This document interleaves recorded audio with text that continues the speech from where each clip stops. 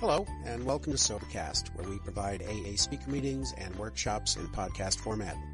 We're an ad-free podcast, and if you enjoy listening, please help us be self-supporting by visiting Sobercast.com, look for the donate link, and drop $1 or $2 into our virtual basket. We hope you enjoyed the podcast. Have a great day. My name is Ron. I'm an alcoholic. You guys don't fool around. There's not a lot of things to read and announcements and reasons for me to kind of hang out for a while. I'm really happy to be here for a variety of reasons. One is I grew up right in this area. I grew up in Cedar Grove, right over the hill, and I graduated from Cedar Grove High School in '69, which gives you a little idea of my age, but did a lot of drinking down this way. Actually, more in Upper Montclair, because if you come over Cedar Grove over Bradford Avenue, you come right down at Upper Montclair, and I could tell you all the cool places we used to drink at 16, hiding behind churches and stuff. But I'm also happy to be here because Chris, who organized this, is my first sponsor and somebody who really changed the shape of my life. Because not only did I stop drinking, I actually changed my perspective, my view, my vision of how my life is to be conducted. So, for those reasons, I'm delighted to be here, and I'll kind of get right into it. Before I get into the 10th step specifically, let me give you a little bit of qualification of who I am and how I happen to be here in Montclair after graduating in 1969 from Cedar Grove. Actually, I can tell you I was an alcoholic, and one of my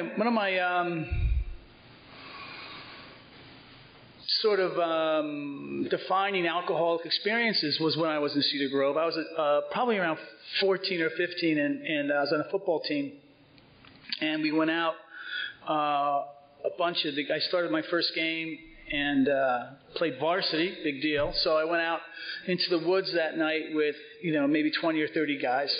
And there was a bonfire, and it's one of these, scenes like out of a movie. The bonfire was huge, as tall as the ceiling, and it was just a big circle of us around the bonfire.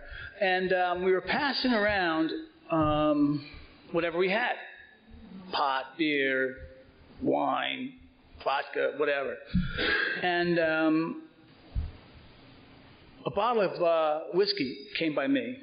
It was Cutty Sark. They still kid me about this story when you hear it, those who were there. And so I drank some of this Cutty Sark, right? And for me, that was the first awakening of that allergy that I was to have for the rest of my life. Because it got a few guys down from me after I'd had it. And I immediately at that point had one thought. And that was, get that back, okay? And I was watching it go around the fire, and I'm thinking I hope that guy doesn't drink any of it, and I hope that just gets passed around. And what did happen is when the bottle got back to me, I kept it, and I drank the entire bottle of Cutty Sark. I got thrown off the football team. I got thrown out of school. I guess they say I assaulted a teacher. I had a physical fight with my father and said things to my mother which still people won't repeat to me to this day, that evening in a blackout. And as to how that changed my life, I was no longer on the football team or in school, but I had new friends to hang out with because they weren't on the football team or in school. And I hung out with them, and I was drinking in the woods again the very next weekend. And the thing that is so clear to me is how that relates to my first step experience, how the allergy works in me different than other people. There was no rational thought of, gee, I made a mistake. I need to kind of correct this mistake. Let me try and make up for this behavior. It was no, just the opposite. I wanted to repeat this behavior. And the second thing was that in spite of how much trouble I was in, the obsession to do it was there. How much trouble I was in was irrelevant to me at that point. So that was the kind of drinker I was very early on. So that was around 14 or 15. And I drank and did drugs my whole life. I married very early. I was about just turned 21. And I only mention that because, well, it was actually an important reason. So I started my family very young and never finished college, primarily because when I went back for my junior year, they told me, you only have enough credits to return as a freshman. And I said, what do you mean, And, my parents hadn't been keeping good track of it, and I'd been flunking most of my courses, and I actually had a lot of courses I dropped that into my parents about. So when they told me I was only a freshman, I said, oh, this is terrible. Why would I want to stay here? And besides, there was a more lucrative thing to do in 1979 on college campuses, and that was sell drugs. So that's what I did, and then spent a couple of years living out of a Volkswagen van, which was fun. So with that as background, I ended up actually, through a series of crazy circumstances, ended up in a very good job. Fortune 500 company, started as a sales merchandiser, very low job, and without getting into all the details, worked my way up into very senior executive positions at several companies. The reason those things are important is because my life had begun to really spin out of control as those events occurred. And I never really saw the pattern of it until I was in Alcoholics Anonymous and did a 4-step. And I'll tell you about that in just a minute. So I had a very successful life, although I had a very dysfunctional family. My kids were just really out of control. And my life was one of constant work and leaving the house at 5:30, 6 o'clock in the morning and getting home at 11. And that's just the way I operated. Traveled a lot. Worked in New York City. All the usual things happened. I totaled 3 cars. I was in trouble at work on a number of occasions. I had to leave one job. I was at a very important business function, and I was missing from the dinner. And then they found me laying in a men's room in my own vomit. So that really kind of messed that deal up a little bit. And so those experiences kept happening, but never really slowed me down. I didn't change my lifestyle at all. And I was the kind of drinker who, my sister-in-law, who used to be one of my drinking buddies, she says to me today, she says, yeah, the problem with you was you were a Wednesday night blackout drinker. It says in the middle of the week, you decide you're going to drink from 4:30 until 4. And how could you live like that? And that's the way I lived. I was a Wednesday night blackout drinker. Weekends really weren't important to me. It was just drinking. And but I was able to function. And so what happened to me was there was no motivation for me to quit. I tried quitting a couple times, could not do it. It was unsuccessful, and went back. In late 97, early 98, my oldest son was in Carrier. He had a drug problem. And I went for their family counseling. And it was evident very early on as I attended the family counseling that he must have been telling these counselors stuff because they kept looking at me, like I'd show up like the good parent and they'd all stare at me like, I almost had the impression like they're going like, oh, here he comes, And, and then I would sit in the family gatherings and have, very good ideas on how everybody in the room should get sober, And so they asked us to create a safe environment for him, take the alcohol out of our house and to not drink.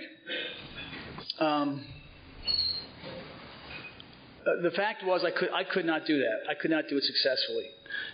When he was living at our house after leaving Carrier, it was not a safe environment. I was drinking in blackouts. I was creating an environment that was certainly not conducive to someone who's just out of rehab and trying to get sober.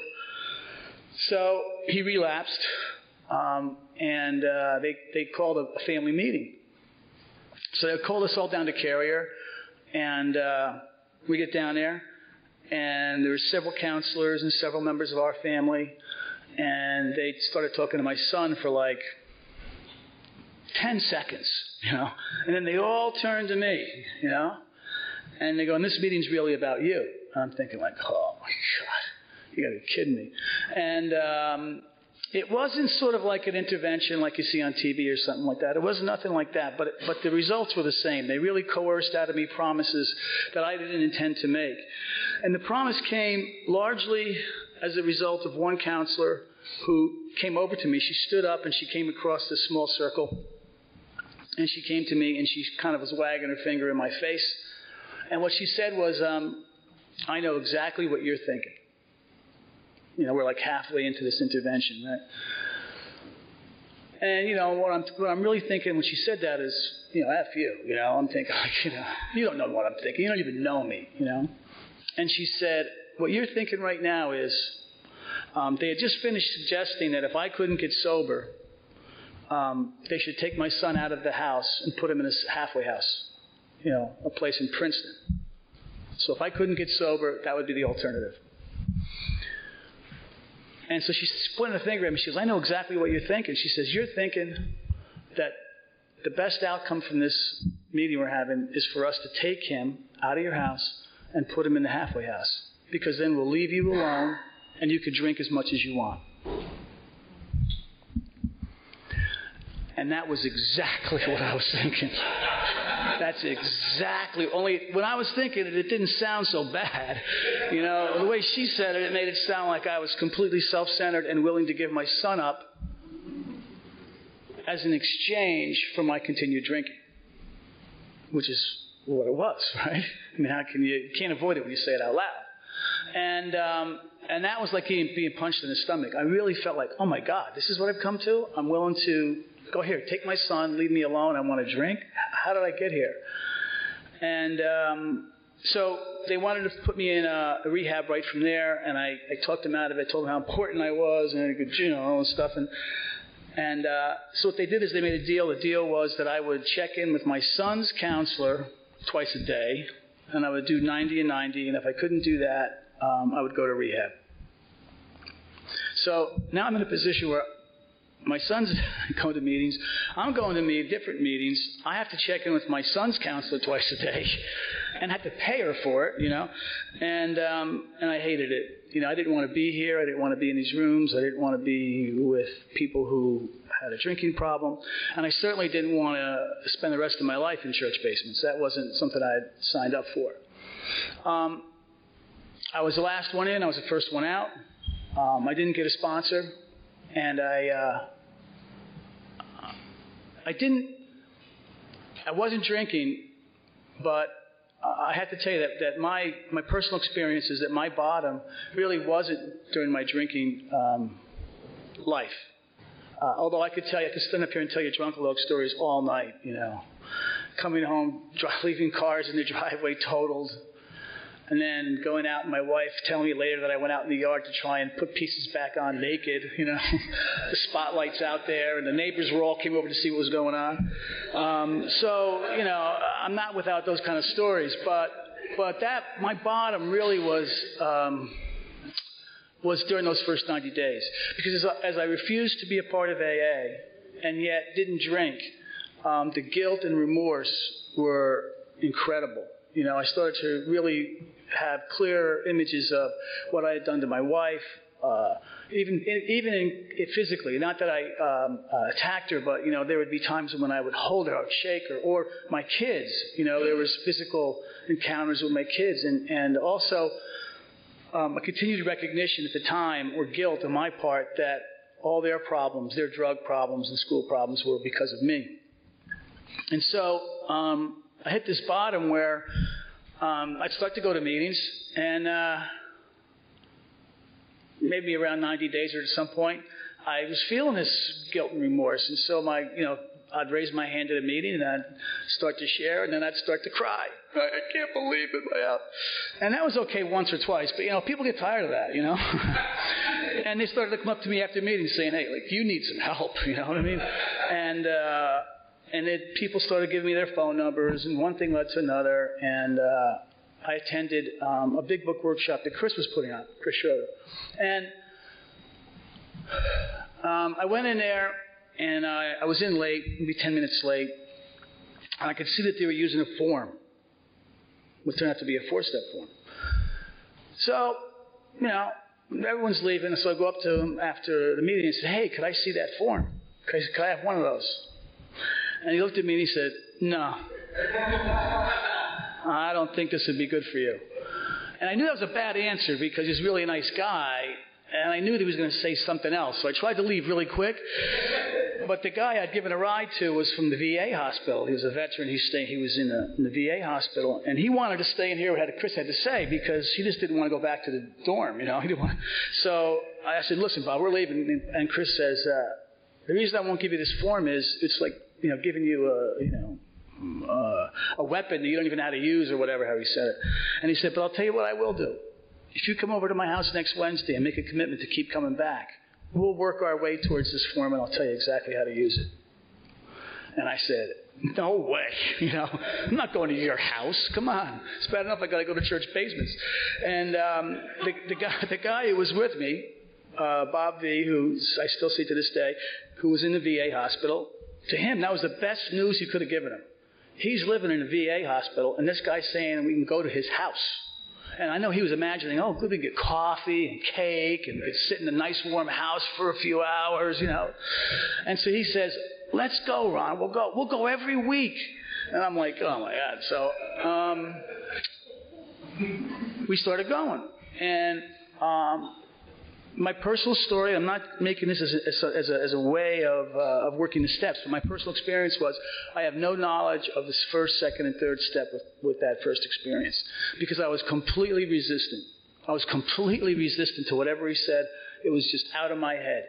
I was like, I don't know if any of you had this experience, but if you're doing speed, you can't wait for that guy to stop talking so you can say what you want to say. I had no interest in what he had to say at all. And but I got so miserable, and I was crying in these meetings. We came back for a meeting just before going into the fourth step. And I can remember having this experience. At that time, I wouldn't have called it a spiritual experience because I really had no relationship with a higher power. I was an atheist coming in here. I almost had a kind of a breakdown. Not physically that he would have noticed, but internally, I was just desperate. I said, you know what? I do not know what's going on. My life is a mess. I've been drinking my whole life and doing drugs, and my family's out of control. My this family life is out of control because my daughter was also in a lot of trouble at school and with drugs at the time. Everything was spinning out of control, and I thought I was in control, and I obviously wasn't. And I was sitting there in front of him with this other guy, Bob, and I looked at him at this one point, and I said to myself, you know what? I'm desperate. I was almost ready to cry then, too. I have no idea what is going on. I have no idea what's going on. And it was actually a visceral experience because I asked him if he had a pen or a pencil because suddenly I wanted to take notes. Up until then, I didn't even think I took home the sheets he gave me. You know what I mean? I don't think I wasn't engaged. And I can remember taking that pencil and just writing and asking him questions and saying, now, what did you say before? It was almost like I had woken up, like I had completely surrendered and at the same time woken up enough to ask questions and want to know why am I here? You know, what is it you were trying to accomplish? What are we going to do next? It was just whatever he was going to do, whatever he had in mind for me, I was going to go along with it. And I said that to myself. I'm going to do whatever this guy says because I am just failing. And the result of that is I did the kind of fourth and fifth step through ninth step that is outlined at this meeting. It was a very thorough fourth step. It was a profound spiritual experience for me, one that completely changed my life. You know, when I got to the fourth step of my resentment inventory and realized the truth about my self-centered fears, I was astounded. I was blown away. And I'll circle back to some of my earlier comments about my personal history. I saw that my anger towards my children and my resentment towards my children was founded on the fact that I'd gotten married at 21 and had kids right away. And the truth was, I didn't think I was a good father. I was afraid I wasn't a good father. I was afraid to be a father. And that fear resulted for me in anger. You know what I mean? Want to put a good defense up if you're afraid? Act angry. You know what I mean? Act as though you know what should happen. You know, be a boss. Tell them what to do. be dissatisfied. And I saw the truth about that too, because the reason I really wanted to do well was so that it would appear that I'm a good father. You know what I mean? So that I'd look good, because I didn't feel that I was a good father. So I had all of my children's best interests tied up in me. You know, it was about me. And then I got to the fourth column of my wife, and lo and behold, it was the same thing. You know, I realized that all of the resentments and negative feelings I had toward her were the result of my own feelings of inadequacy. The truth is, I didn't feel like I could be a good husband. I didn't know how to be a good husband. I probably wasn't a good husband. And so it resulted in my constantly clashing with her, you know. And so those truths totally changed the shape of my life. When I finished that fourth column on my resentment inventory, I had my first spiritual experience. I saw the world differently. I saw the truth about my self-centered behavior, and it completely spun me around. I finished my fifth, sixth, and seventh step and got through to my amends. And, you know, at that time, you know, what I was encouraged to do was get to those amends quickly. And I had them all done in the first year. And even the amend that I had absolutely said, absolutely, with unequivocally, I will not make this amends to this person. He had actually hurt a member of my family, was prosecuted and found guilty. And I was able to, it was the last one, but I did make amends to that person. And the reason I made an amends to that person wasn't to validate his behavior, but was because my approach to him had been based on vengeance and retaliation. That's what I had in my mind. And I no longer wanted to live like that. I no longer wanted to be that person. And what I did is I met him and was able, through the amends process, to set him and myself free from both of those notions. Retaliation and violence.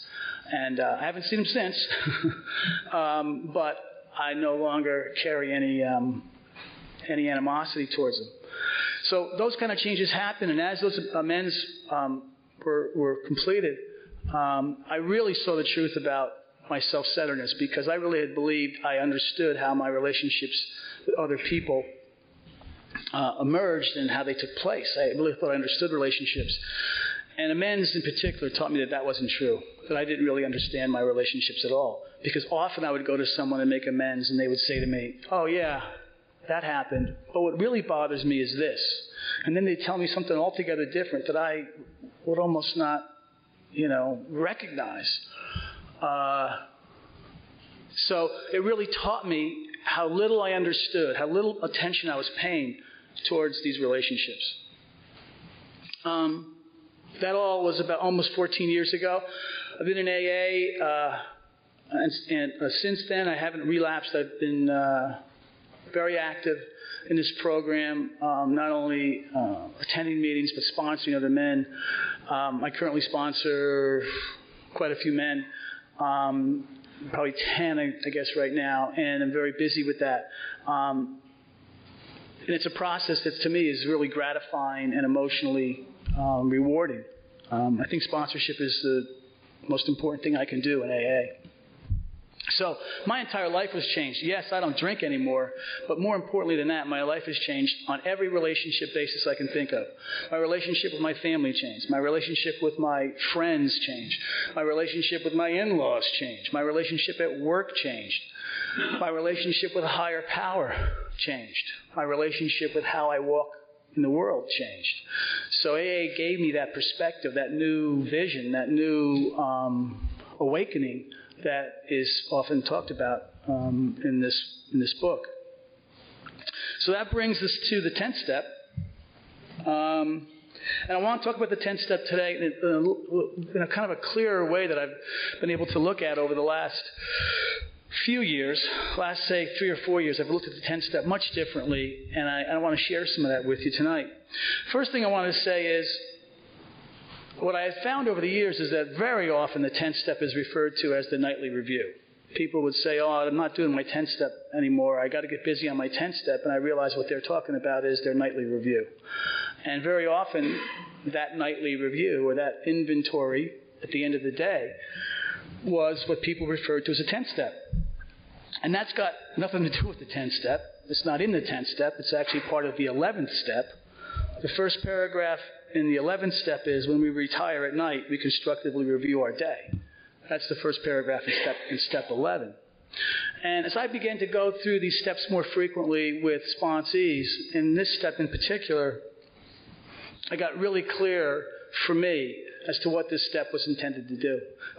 It's only got 3 paragraphs, and it's broken into 3 sections.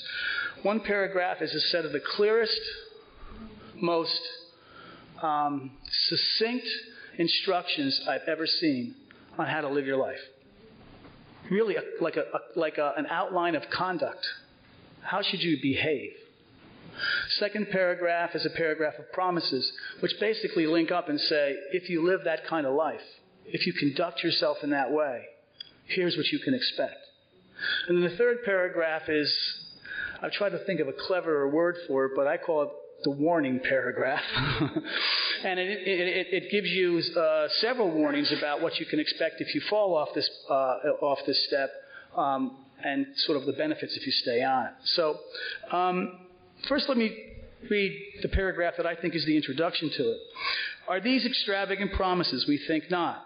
They are being fulfilled among us, sometimes quickly, sometimes slowly. They will always materialize if we work for them. Now, people think that's part of the 9th step, and I guess it is, except for in the very next paragraph it says, this thought, the thought I just gave you, brings us to step 10. So it really strikes me that paragraph is an introduction to step 10. So what it's really saying is, these promises are beginning to come through in your life. They're being fulfilled for you. They'll always materialize if you work for them. And what's the work they're referring to?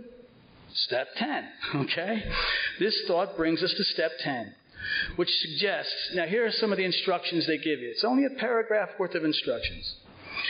Suggests we continue to take personal inventory and continue to set right any new mistakes as we go along.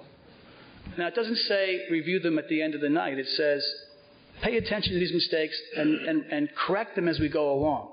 I'm not saying there's not a place for a review, but I am saying that's a spiritual practice that's part of step 11.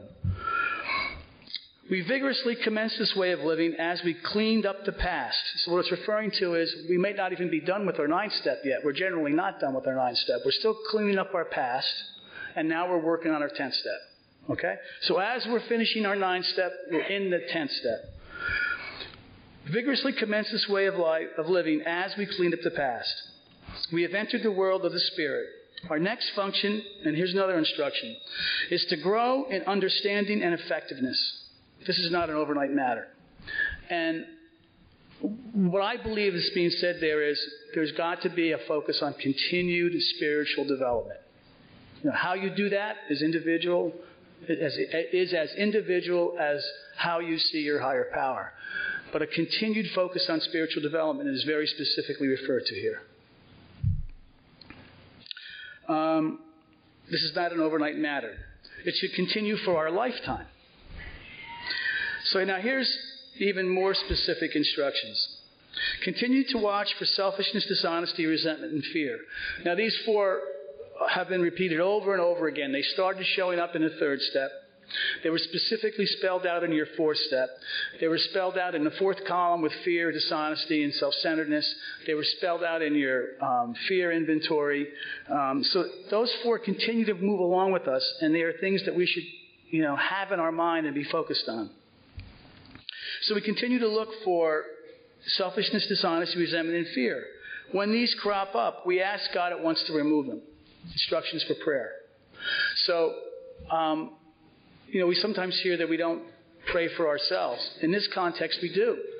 As soon as we see selfishness, resentment, dishonesty, and fear cropping up, we need God to step in. Because if we think that we're going to change them, I am right back into my ego again, right? Oh, I'm really screwing up. I need to change. It even sounds contradictory coming out of my mouth.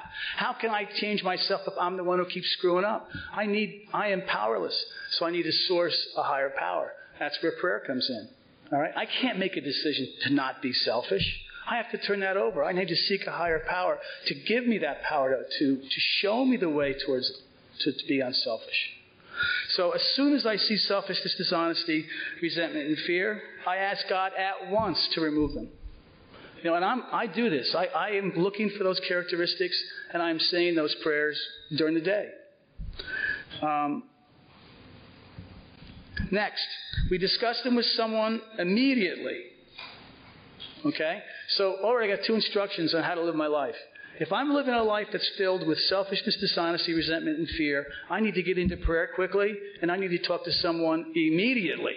It doesn't say, tomorrow at 10 o'clock, call your sponsor. It says, we discuss them with someone immediately. And so I need to seek out someone else for the same reason I just referred to. Because if I think I know what's right, okay, and I'm going to make a decision about how to correct this bad behavior, who's making that decision? It's me again, the same person who's initiating the bad behavior. So I got to seek God, and I got to seek others for advice and counsel. And then make amends quickly if we have harmed anyone. That makes sense too. Next instruction. Then we resolutely turn our thoughts to someone we can help. That's the next instruction. So when I'm in a place where I am suffering as a consequence of my selfishness, dishonesty, resentment, and fear, I have prayer, I have others, and I have an opportunity to help someone else. It does not say, find another alcoholic. And I think it's great to find another alcoholic. Don't get me wrong. If your sponsor tells you, go talk to another alcoholic when you're in a bad way, that's a perfectly good instruction. But I'll tell you this. Many times in order to get my behavior righted, to get back on track, I need to be good to the people around me. Okay? I don't need to take them for granted in order to get to an AA meeting quickly to help another alcoholic. Okay? The first person I can help in my house is my wife. All right? That's the first person I can help because she's the closest person to me. She's the most intimate person in my life, and she's probably the one who takes the most shit. Okay? So why wouldn't that be the first person I can help? All right? My kids, a neighbor, it can be anyone, but I need to be paying attention to who can I help. And then it finishes with something that I found a couple of years ago. I found this, and I couldn't believe it was there, and I had to sit with it for a while. I had to really sit with it before I decided I wanted to talk about it. So I know that they say there's no rules in AA, okay? That we don't have any, rules. But this next sentence implies that this club does have a code, all right? And if you want to be a part of the club, this is sort of the code, all right? And I use the word code, by the way, and in the 30s, the word code was used differently than we might use it now. It was applied very seriously, like a code of conduct. Or when you went to the Marines, you swore to uphold a code. The idea of a code was a very strict way of viewing your behavior. So the last line says, we have harmed anyone, then we resolutely turn our thoughts to someone we can help. And the sentence finishes by saying, love and tolerance of others is our code. That's the AA code. How well do I live up to that love and tolerance code? So I'll read it even faster, and you realize in like 6 sentences, there's many times in AA they say there's a design for living. Okay? And you can't go to a chapter and say, oh, where's the chapter? It says design for living. This book isn't written that way. It's not a PowerPoint presentation. But it'd be easier if it was. But if you want to see where the design for living is, in a very short, succinct, easy to read paragraph, here it is. We vigorously commence this way of living as we clean the past. We have entered the world of the Spirit. This is not an overnight matter. It's to continue for our lifetime. Continue to watch for selfishness, dishonesty, and fear. When these crop up, we ask God at once to remove them. We discuss it with someone immediately and make amends quickly if we have harmed anyone. Then we resolutely turn our thoughts to someone we can help. Love and tolerance of others is our code. All right? Go, my brother, and do otherwise, So that's what the step is all about. How do I conduct myself? How do I interact with other people? How do I behave? Now, if I behave this way, it says, and these are the 10th step promises, we have ceased fighting anything or anyone, even alcohol, for by this time sanity will have returned. We will seldom be interested in liquor. If tempted, we recoil from it as from a hot flame. We react sanely and normally, and we will find that this has happened automatically. We will see that our new attitude toward liquor has been given us without any thought or effort on our part. It just comes. That is the miracle of it. We are not fighting it, neither are we avoiding temptation. We feel as though we had been placed in a position of neutrality, safe and protected. We have not even sworn off. Instead, the problem has been removed. It does not exist for us. We are neither cocky nor are we afraid. That is our experience. This is how we react so long as we keep in fit spiritual condition. And so there's this emphasis on our continued spiritual growth. So we have instructions, we have promises, and that we have, for want of a better word, the paragraph that's a warning. It is easy to let up on the spiritual program of action and rest on our laurels. We are headed for trouble if we do, for alcohol is a subtle fault. We are not cured of alcoholism. What we really have is a daily reprieve contingent on the maintenance of our spiritual condition. Every day is a day when we must carry the vision of God's will into all of our activities. How can I best serve Thee? Thy will, not mine, be done. These are thoughts which must go with us constantly. Not only every day, but constantly. I think they're driving this home here, right? We can exercise our willpower along this line all we wish. It is the proper use of the will. So, to me, step 10 is a set of instructions. I've said it over again. I'm not going to bore you with it. I'll tell you how I've been using it recently with my sponsees. And what I do myself, when they get halfway through step 9, when they've completed a number of their amends, I'll move right into this step 10. And what I'll do is I'll go through it exactly the same way we did it tonight. And then I'll do is give them these instructions. Take a part of the instructions and use that in prayer and meditation for several days or a week and ask yourself, are you doing that? Say, for instance, we look for selfishness, dishonesty, resentment, and fear. In the morning with your prayer and meditation, ask yourself, am I doing that? And then just sit quietly and examine whether or not that's become part of your life. When these crop up, do we ask God at once to remove them? Sit with that for a few days. Ask yourself that question. Do you do that? Is that now a practice that you've become attuned to? And to do that with these different sentences and just sit with these day after day. Is this where I'm at? Am I willing to do this? Is this a practice I've now made a part of my life? And then I ask him to do the same thing with the promises. And take each one of the promises and sit with them for a couple of days, maybe in correspondence with the instructions. And ask yourself, we have ceased fighting anything or anyone, even alcohol. Take that one sentence. Ask yourself that question. Is it true for me? And sit with it. Take the next promise. We are seldom interested in liquor. Is it true for me? How do I now see that? So that you can begin to understand if those promises are coming true in your life. And if they are coming true in your life, not what you think about them, but how do you feel about it? All right? It's not what I intellectually want to tell you about it. It's how do you feel about it? Do you feel it's true for you? Do you feel it's actually taking place in your life? Is it something that's actually not a question, but a feeling that comes up? And so that's what I've been doing with the 10-step quite a bit. And it's been a learning process for me. I'm not trying to take anything away from the nightly review. I just want to say that is part of the 11th step. It's a spiritual practice, and it's an important spiritual practice, and I endorse it. But there's more to the 10th step than the nightly review. The 10th step is an outline for living. And when I read it, it really reminds me, and probably nothing jumps out of that more to me than the line, love and tolerance of others is our code. And I try to remember that, when I go out into my daily life. I try to remember that at home. And I try to remember it in AA rooms because sometimes it doesn't work, And I try to ask myself, is that the kind of person I am today? Is love and tolerance become a code of my life?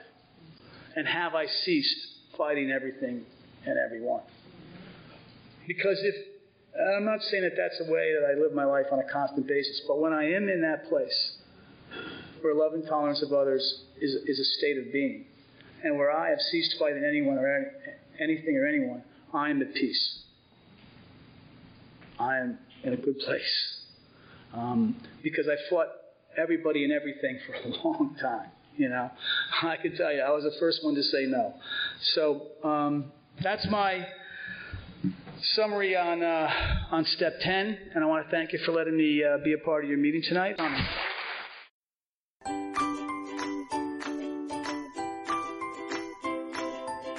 Thanks for listening. I hope you enjoyed the podcast. Sobercast is ad-free, and we'd like your help in order to keep it that way. So if you'd like to help us be self-supporting by pledging $1 or $2 a month, visit Sobercast.com and look for the donate links. Thank you very much.